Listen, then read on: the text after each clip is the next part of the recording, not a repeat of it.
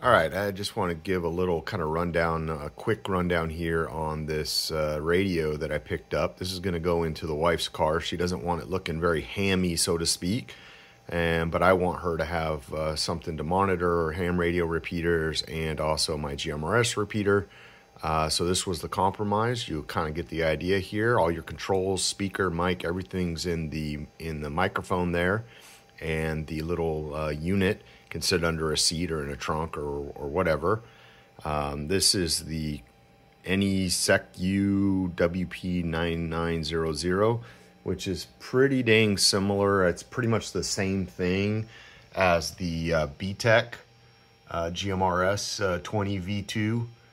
These are supposed to be 25 watts. I don't know if the BTECH version can be unlocked, so to speak, for ham use. That's why I picked this one up, because I knew it was open.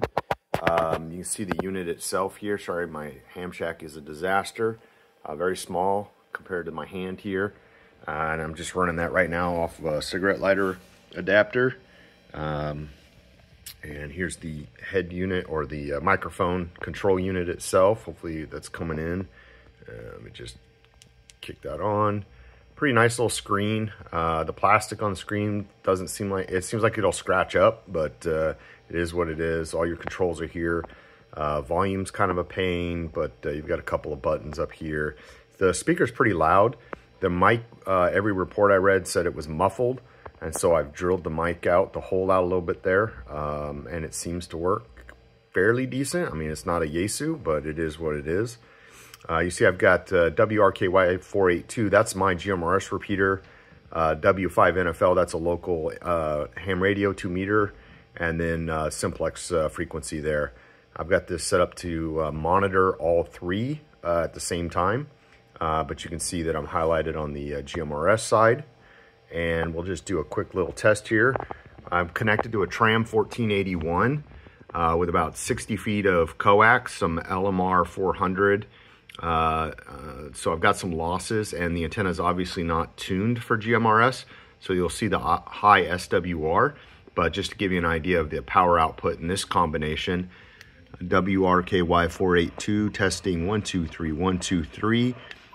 So you see we're getting about 12.5 watts or so at a 1.92 SWR. If I go over to the ham radio repeater here, we'll do this again. W5KFX, testing 1 2 3, testing 1 2 3. You can see we're getting almost 6.